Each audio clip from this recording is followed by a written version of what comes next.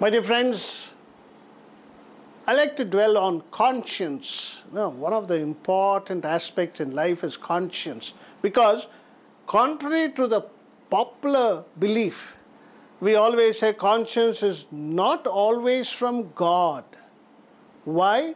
Because it's not always from God to man. It can either be good or bad guide. So conscience can be good or bad guide. So don't take that this is God's conscience coming to me. No.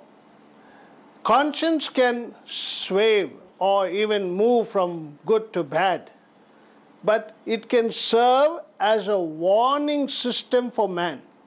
For each one of us, it can be a warning system. Hey, see, your conscience is telling you don't do this.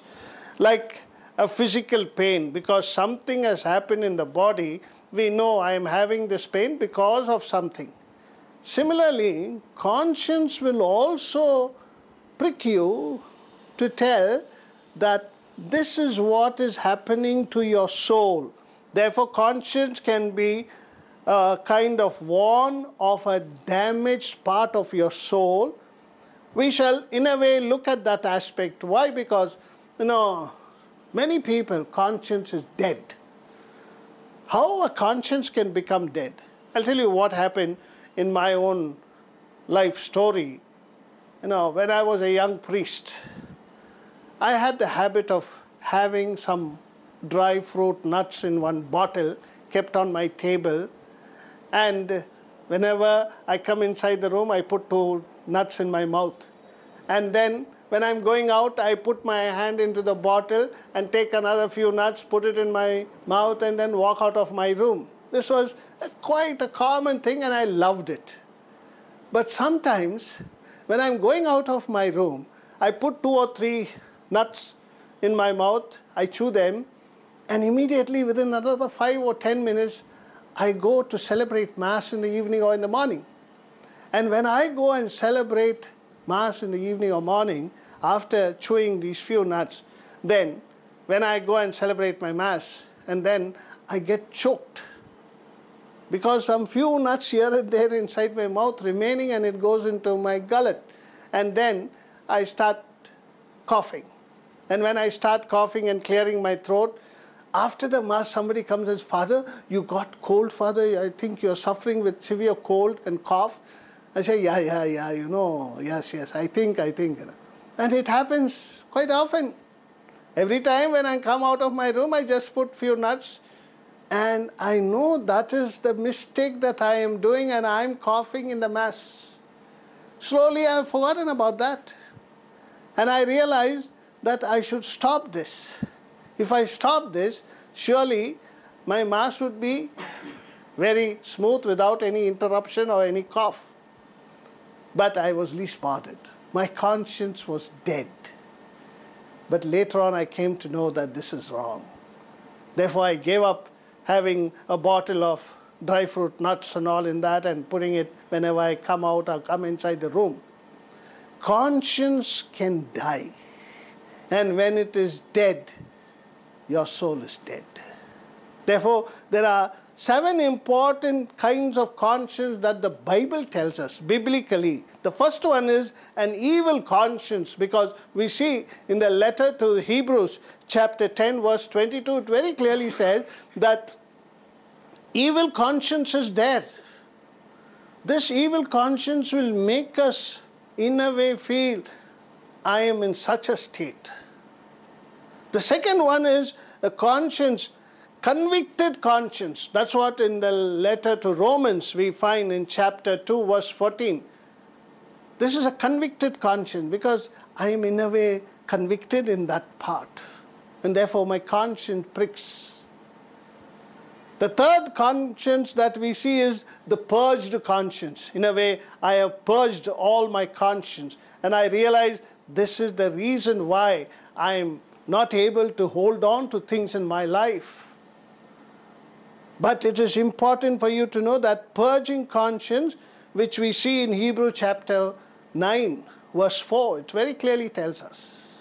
And then we come to the fourth conscience, that is the pure conscience. This pure conscience is what you and I should desire for and cultivate it in our lives. In 1 Timothy chapter 3 verse 9, it very clearly tells what is a pure conscience. A pure conscience will clearly tell this is from God. Therefore, you will hear the voice of God through pure conscience only. The fifth aspect is a weak conscience. A weak conscience is like what happened to me. I was eating those nuts. I was not bothered. It was a weak conscience. But the stronger aspect is I can give up this weakness. And therefore, you find that weak conscience in 1 Corinthians chapter 8 verse 10. How important this conscience is. That don't give up on your weaknesses. Rather, you clear yourself. Right? Then the sixth aspect is a good conscience. A good conscience is good. You have a very good conscience. In a way, we see what Peter tells in 1 Peter chapter 3 verse 14 and 16. It very clearly says, a good conscience will make you flourish in your spiritual life. You will be a good guide. You will be a good counseling person because you have that conscience. A good conscience, yes, I must do good. And the last one is the conscience avoid of offense. Conscience that avoids offense, because I like to create offense. I like to do something that can offend someone. Therefore, you need to be aware that conscience avoid offense, as we see in Acts of the Apostle, chapter 24, verse 16, very beautifully says, how we can in a way sometimes avoid. This is the most important aspect.